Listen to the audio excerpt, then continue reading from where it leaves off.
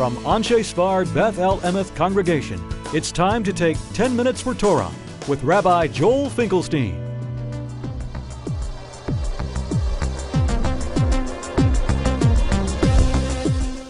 Welcome to our discussion of Parshat Noach, Noahides honoring parents.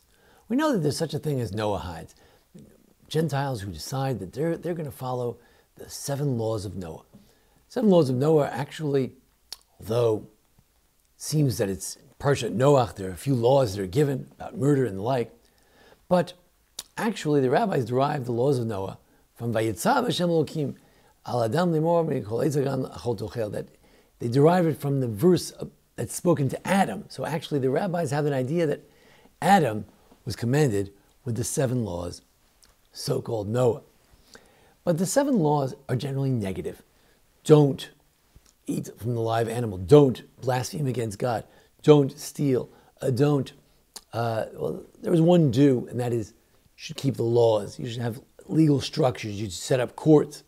Don't kill people. Don't do immorality. And finally, don't worship idols. So there's 7 laws, but all these laws are negative. What is the relationship of a Gentile to honoring his or her parents? I mean, after all, you would expect that a Gentile should honor their parents. If a Gentile didn't honor his parents or her parents, you would think it's a terrible thing. But on the other hand, where is it from? Everything has to have a source. If a Gentile was, God forbid, abusing their parents, then what would be the Jewish basis to complain? I mean, who says it's prohibited? They only have 7 laws. So Rabbi Binyamin Tabori, his Sefer Mitzvah B'Parsha, has a wonderful essay. I wanted to share that with everyone. And Rabbi Tabori's memory should be a blessing. Just recently passed away. He was a good friend and a good role model for me at Yeshivat Har Etzion.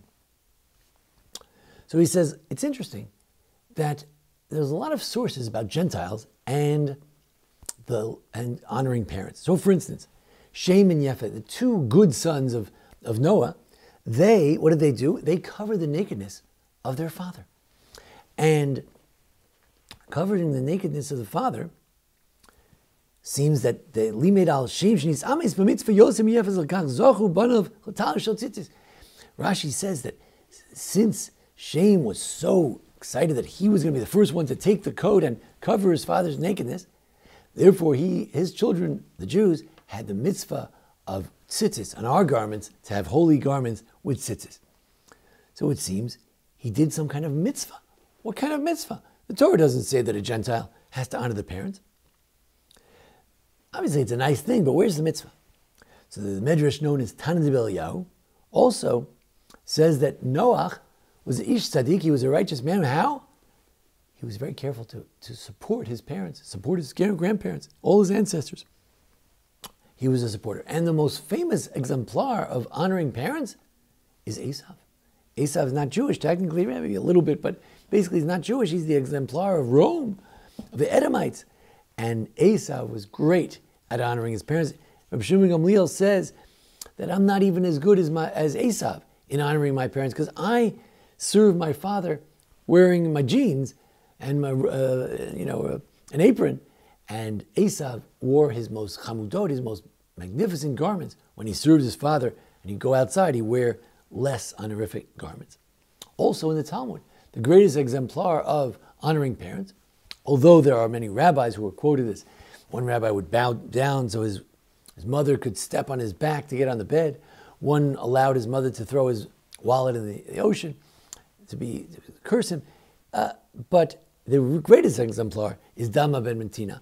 That in the Gemara in Kedushin 31a, he lived in Ashkelon, and the rabbis came to him and they said, look, we want to buy some of the stones for the holy Choshen Mishpat and the Avnei Shoah. So he said, no, I can't wake up my father. So he gave up, thousands of dollars so he wouldn't wake up his father. So then a few years later, it was born in his flock a paradum, a red heifer. The rabbis came and now they're stuck. They got to pay him millions of dollars. So he said, don't worry about it. You give me whatever you're going to give me for the stones, you can give me for this. And the rabbi said, wow, this is amazing. This one, he wasn't even mitzvah. He wasn't commanded, and yet he did it. So we see he wasn't commanded in honoring parents. So on the one hand, he's a great exemplar of honoring parents, but on the other hand, the Talmud says he wasn't commanded.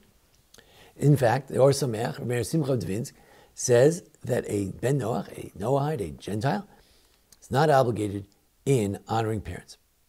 There's a source in Nazir 61a that seems to say the same thing. Now, as opposed to that, the Reb Shmuel ben Chafni Gaon, in his commentary on Genesis, says that Kibud Avayim, honoring parents, is one of the mitzvos that Gentiles have to do. Never heard of it. Where does he get that from? After all, everybody, if you're human, you have to honor your parents. And how do we know it's true? Because Ham, the son of Canaan, was cursed. Why was Canaan cursed, the son of Ham? Because he disrespected his father. How could you be punished? Why could you punish a Gentile for not honoring his parents if there's no mitzvah to honor your parents? Comes the Malbim and says, no, it's not that there's a mitzvah to honor the parents. There's a prohibition of disrespecting your parents. Because if you have to honor God, we know that God is compared to, parents are compared to God. In the Ten Commandments, the parents are on the same side with godly mitzvot. So therefore you can't disgrace parents either. If you can't blaspheme against God, you can't disgrace your parents either. And that's what the Shulchan Aruch says, that even if a Jew converts to Judaism, a Gentile converts to Judaism, he still cannot disrespect his parents, because after all, people will say, when he was as a Gentile, he used to honor his parents. Now that he's a Jewish and he's considered a child of Abraham, he's not considered biologically connected to his Gentile parents, or spiritually connected to his biological parents, he still should not disrespect them. So commentators in Shulchan Aruch say, what do you mean? Because people shouldn't say that he came from a lower level of holiness, and now he came from a higher level of holiness when he was a Gentile. He was holier. Now he's less holy. What do you mean holiness? He may have been a nice guy, but why do you say holiness? Was there a holiness? Was there a mitzvah for him to honor his parents when he was a Gentile? So the Rebbe Akiva Eger, one of the famous geniuses on the comments of the Shulchan Aruch, he says, it's not that Gentiles have a mitzvah to be nice to their parents. They have a custom. They're human beings and they're nice. And they tend to be nice to their parents. So when someone converts, they should not be any less than they would have been if they'd been a Gentile. They would be nice to their parents like everybody else. The Yad Avram, one of the commentators in the Shulchan Aruch, he says, no. Like the Malbim, although there's no mitzvah for a Gentile to honor his parents, he cannot disrespect his parents. And that's why a Jew converts, a Gentile who converts to Judaism, has to make sure they don't disrespect the parents, because that's what they did when they were Gentiles. They had a rule they cannot disrespect. The Shulchan Aruch says that he should give some honor. So what does it mean, some honor? What does that mean? Where does it come from? So Rav Moshe Feinstein says that when we say that we're obligated to honor our parents, it comes from two places. One is the Ten Commandments.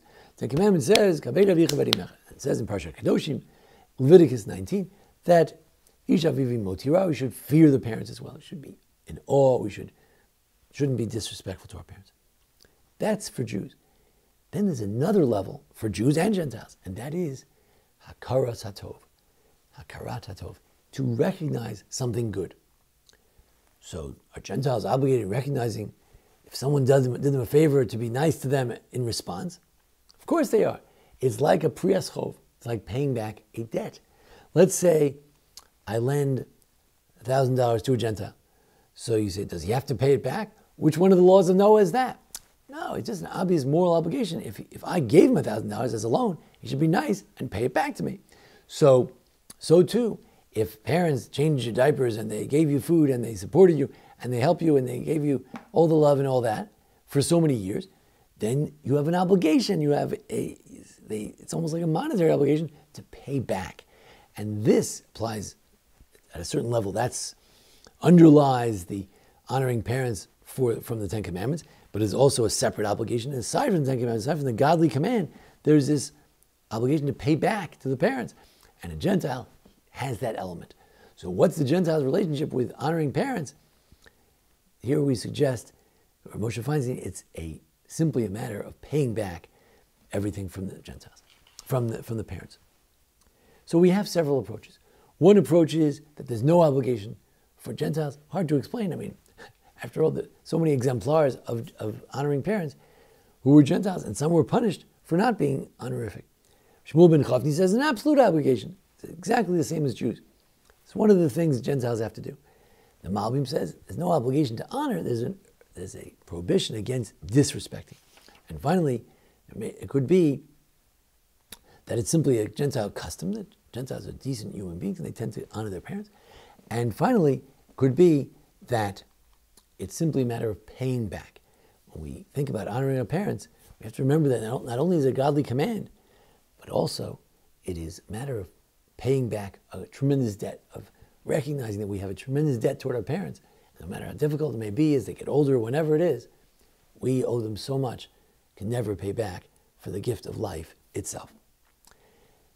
This also raises an interesting question that there could be other areas of morality that are not spelled out in the 7 laws of Noah, but if there's something that's a basic human decency of sorts, could be that, like according to Shmuel ben Chafni, all matters of basic human decency, it applies to a Gentile. Because after all, they're made in the image of God, and of course they have to follow all the rules of human decency, such as hakaras hatov, recognizing good things. So in addition to the 7 laws of Noah, there's also common matters of decency and propriety. Thank you for joining us here at the Anshe Sefard Beth Elameth Congregation for a discussion of the Noahide laws in relation to honoring parents. Thanks to Jason Lefkowitz, our producer. Thank you. This has been 10 Minutes for Torah with Rabbi Joel Finkelstein. To learn more, visit asb.org.